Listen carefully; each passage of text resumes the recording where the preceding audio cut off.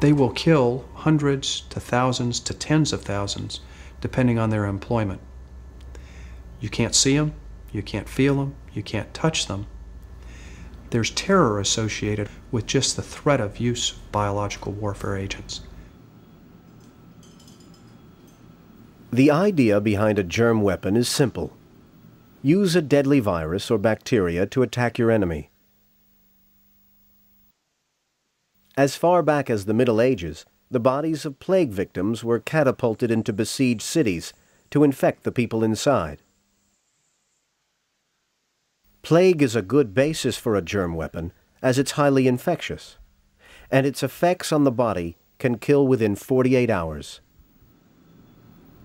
With modern technology, growing billions of bacteria is cheap and easy.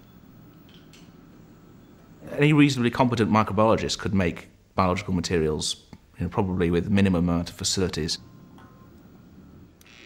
Now, I wouldn't perhaps want to go into detail about how one might make these materials at home, but a microbiologist could make them fairly simply. The bugs are living organisms, which can die in strong sunlight or cold temperatures. For a weapon to work, they must be kept alive until they are needed. Today, we can produce deadly agents such as anthrax, a bacteria which can survive extreme climate conditions for up to 40 years.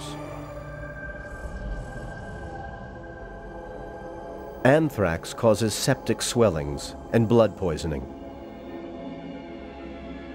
By the time the symptoms are discovered, it's often too late to save the victim.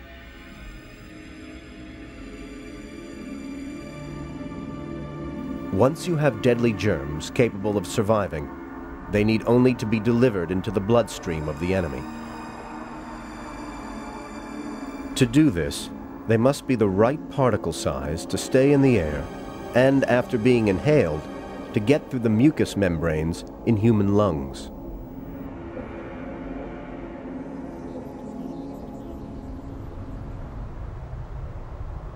Richard Falkenrath is a Harvard professor who has advised government agencies on the threat of biological weapons.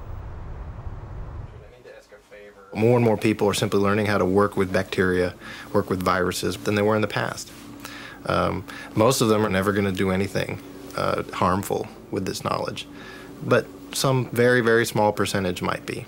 And the knowledge that this real revolution in the biosciences is creating is going to seep out there and go through all society, and somewhere in that mix might emerge someone who wants to do great harm. Few people outside China have ever heard of Harbin, and yet it should have the same connotations as the Nazi death camps. Today it is a thriving industrial centre. In the 1930s, when Japan occupied China, it became the headquarters of Unit 731, home to the world's largest biological weapons research complex. At the end of the war, the retreating Japanese destroyed most of the evidence, but some buildings remain.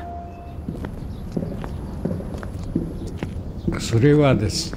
1939年5月にハルピンに行きました。この細かい条文がいろいろ申し渡されたんですが、今でもはっきり覚えているのは、この部隊では見るな、聞くな、言うな、これが鉄則だろうと。What happened here was that Unit 731 perfected the art of germ warfare. Under the command of this man, General Shiro Ishii, Japan's brightest scientists bred cholera, anthrax and other deadly diseases. These pits once housed thousands of rats. They were used to cultivate bubonic plague.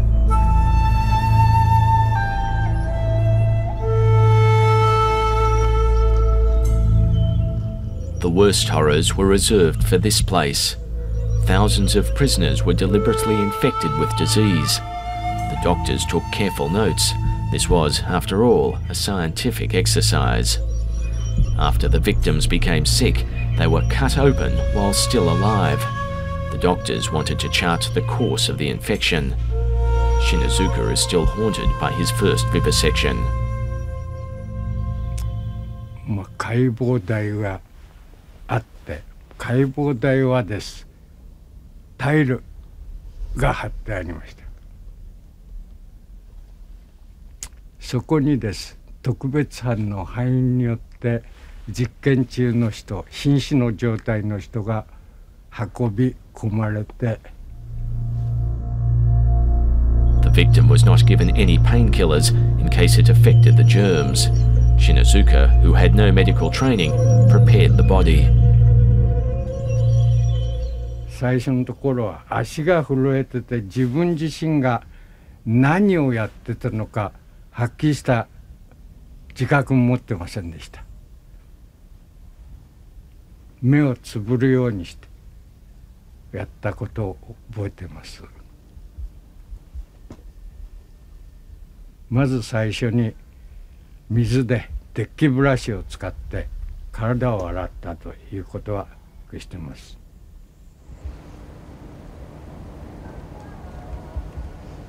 The leaders of Unit 731 tried to cover up what was happening here.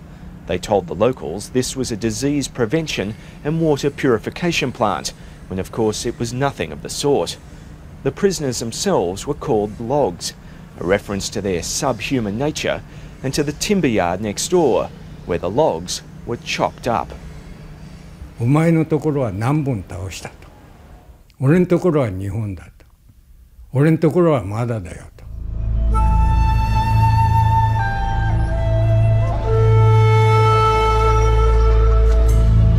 Unit 731's work was not confined to Harbin. The diseases developed there were deliberately spread across China. As many as 250,000 people died.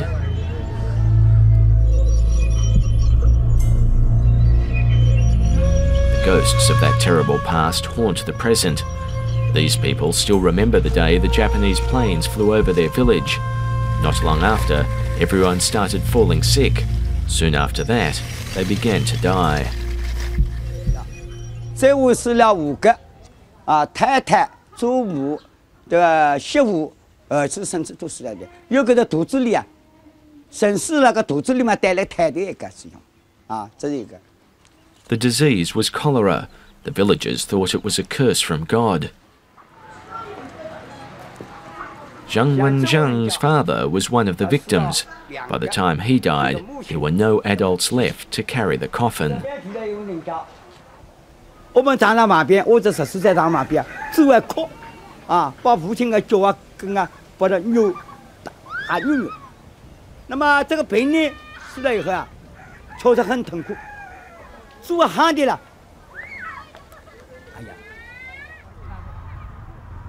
The men and women of this man's village developed terrible sores on their bodies. Liu Mu Shui was infected but survived and still bears the scars. 这个中国啦，一些种子医不好，一些医不好，我们是中国人，没落了出边医疗了，医不好种子，没有医好够，那他呢，你们看到呢，这个中国呢。 这个卫生里啊，这就归这个，我瞧，那些钞票子都呀，往回去医了，医行了，这个狗掉了，狗落头媳妇。到7点钟起病，到9点钟也死了。 Some of those who survived the unit's actions and the relatives of those who didn't have gathered to demand justice. They want an apology and compensation. In 1995, the Japanese government finally issued a general apology for the war, but it's yet to even admit that Unit 731 existed.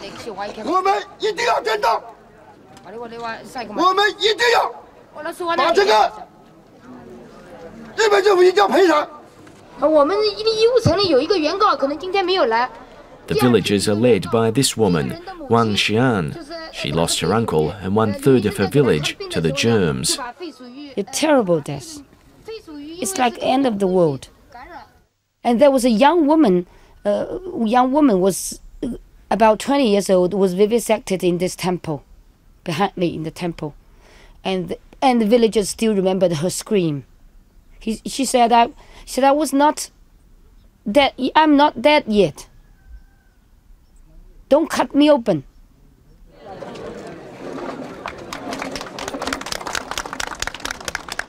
Now, for the first time, a member of Unit 731 has returned to the scene of the suffering.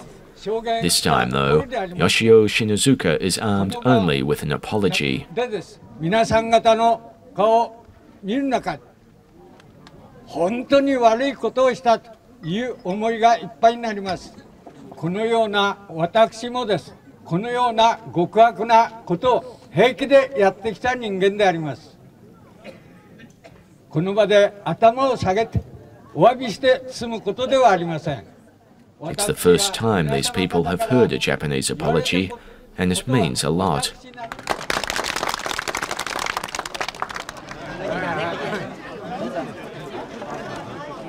I think he is a hero. Probably I might be the first one who said, I'm proud of him. I say Japan should be proud of Shinozuka. He is just an ordinary Japanese man. You know, he was enlisted when he was a child. He didn't know anything. He tried to serve his country. But see the trauma he has had post-war.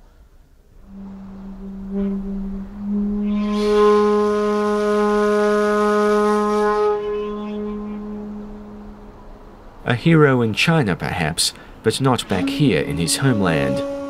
Other members of 731 consider Shinozuka a traitor, brainwashed by the Chinese authorities. They still maintain their unit was a force for good and have no sympathy for the prisoners who were vivisected. これは相手の国の人が言うとることで、日本の国の側から見ますとね、これ死刑囚ですからね。特にうちの部隊に与えられたのは死刑の執行人ですわな。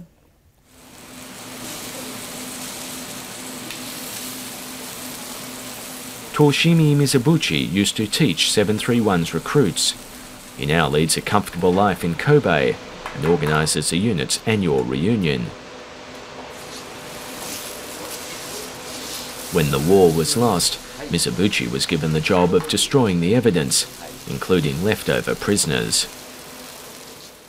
これはマルタ収容施設は密閉した部屋になってますんで、普通の場合はパイプから空気を送ってるんですね。それを今のメタンガスにそういうふうに切り替えたようですね。はい。それでいわゆる窒息死させたわけですね。これはうちの部隊の。As many as 12,000 human guinea pigs died at Harbin, but from this member of Unit 731, there's no apology and no remorse. 僕は誇りに思ってますね。若ければね、部隊は面白い部隊だったと思いますから、やってみてもいいなと思いますね。Japan has a selective and subjective approach to its military past.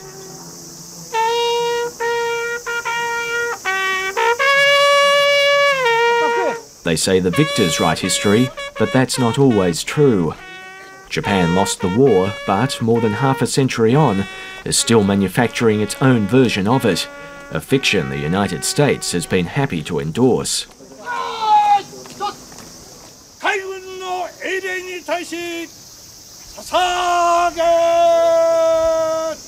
The Yasukuni Shrine honours the 2.5 million Japanese who have died fighting for their country, including convicted war criminals. Each year, on the anniversary of Japan's defeat in World War II, thousands come to pay their respects. It's Anzac Day with attitude. As far as these people are concerned, Japan has nothing to apologise for. 全部嘘。中国は悪いことしたんですよ。日本がアジアになかったら中国はもう西洋人にアフリカのように分割されてますよ。Keihachiro Shimizu is a professor at a respected university. He's convinced Unit 731 never existed. なってたらめなんですよ。軟禁虐殺だってそういう人引っ張り出してきた喋らしてお金もらってったりする。そのうちにね50年100年経ったら本当の歴史が分かりますから、日本民族ぐらい悪いことした民族はないんですよ。だから世界の強国になってるでしょ。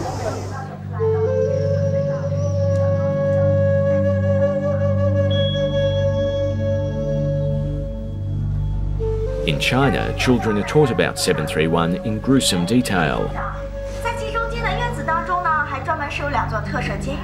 The main building of the unit's headquarters in Harbin has been turned into a museum. 150,000 people visit each year.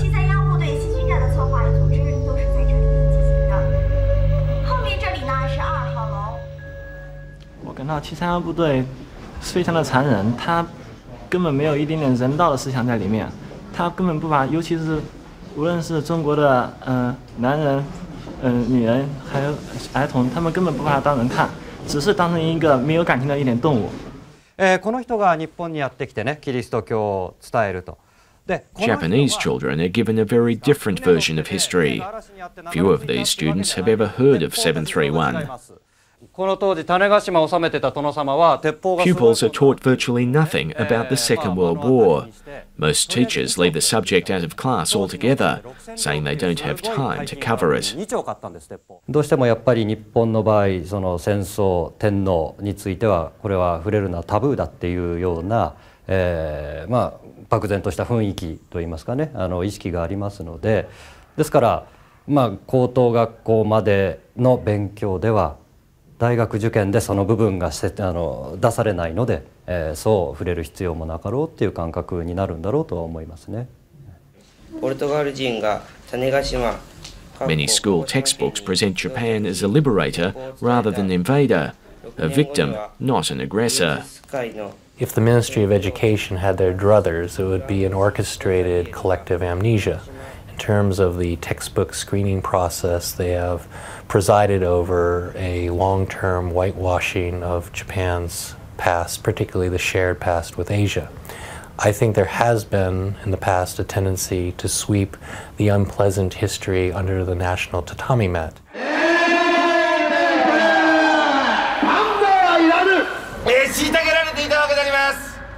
This is the public face of Japanese denial, an ultra-nationalist group prowling the streets of Tokyo. There are more than 900 groups like this one. They're well organised and well connected, with ties to the ruling Liberal Democratic Party, or LDP.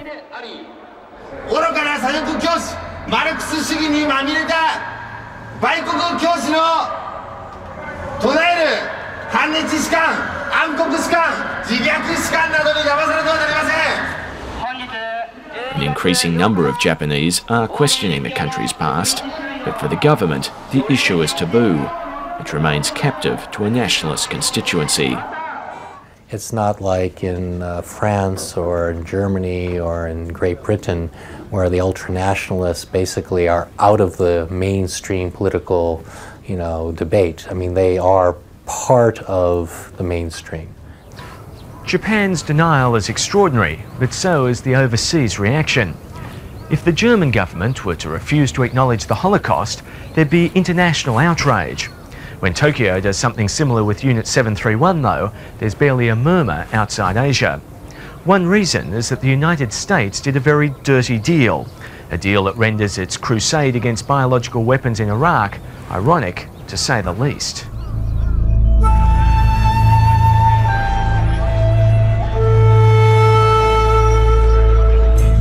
Tokyo, 1946, and with the war over, the war crimes trials began.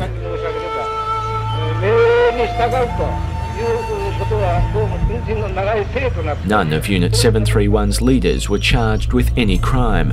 The Americans saw to that. They wanted this, Japan's warfare data, and did a secret deal with General Ishii to get it. With the Cold War underway, Washington was terrified the research would fall into Soviet hands. I mean, this is the first time that scientists, could get access to human guinea pigs subjected to various germs and various medical experiments.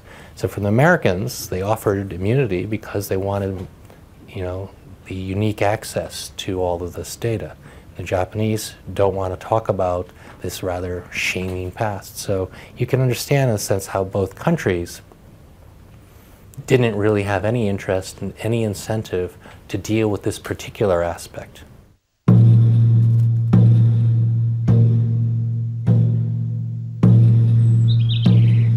The leaders of the unit returned to Japan as heroes. Their careers flourished, and a memorial was erected in their honor. Most of them have become big shots of medical society in Japan. And they became, some of them were presidents of top universities in Japan, and the dean of medical schools of top universities in Japan, and one even became chief censor of textbook of Ministry of Education.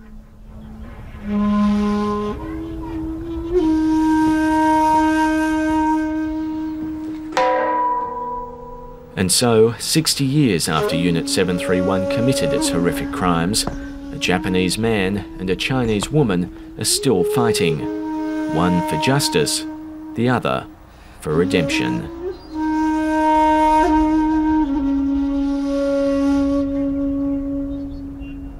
I had been involved with the Japanese BW program through my association with Dr. Sheldon Harris, who was the leading authority on it in the United States.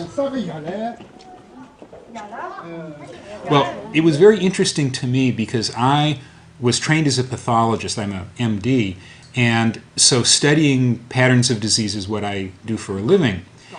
They described a disease which was quite unusual. They said that after the Japanese left, having attacked their villages in 1942, everyone became sick, or most people became sick, and many, many people died. And one of the diseases that the people contracted and died of was what they called rotten leg disease, which were the appearance of running sores, mainly on their legs, but sometimes other parts of their bodies, which simply wouldn't heal. They were extremely painful. They began as a small pimple and kind of came up from below and then would drain pus and be very painful and continue to drain pus for months or years, and for some of them continued for their whole lifetime, which at that time was about 60 years. What was particularly interesting to me is this pattern of the rotten leg disease. When I went there and talked with the people, fit a disease called glanders. Glanders is, to me, a very interesting disease and is important in the investigation because it very clearly shows that these people suffered from a biological weapon that had been delivered by the Japanese. 他没说的时候，就是说，那个是血脉影响血脉破掉，这没说了，标出来了是说，这人不就昏倒了？昏倒了，人就昏倒了。出血了以后昏倒。出血吧，已经有10次差不多左右。人都要昏倒的，他出血的时候。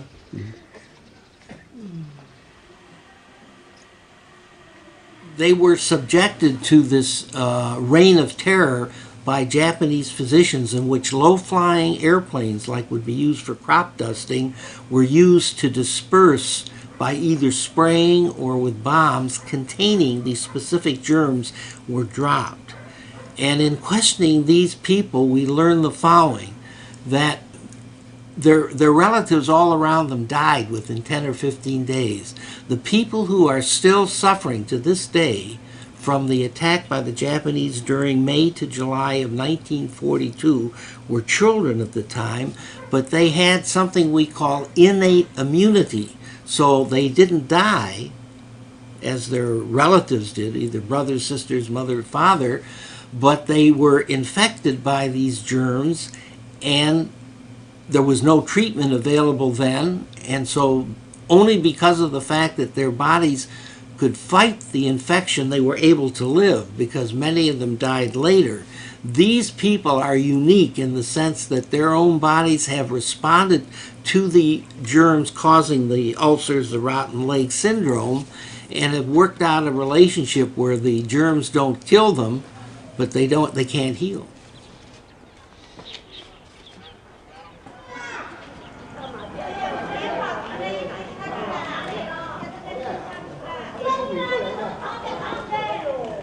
Oh, 回来吧，就是说，要传升起来吧。哦，传升起来，一身都烂起来，传升起来了，到了哈，传升起来，这是传好的吧，那个脚烂起来，也这都烂得高多年，60多年了。啊。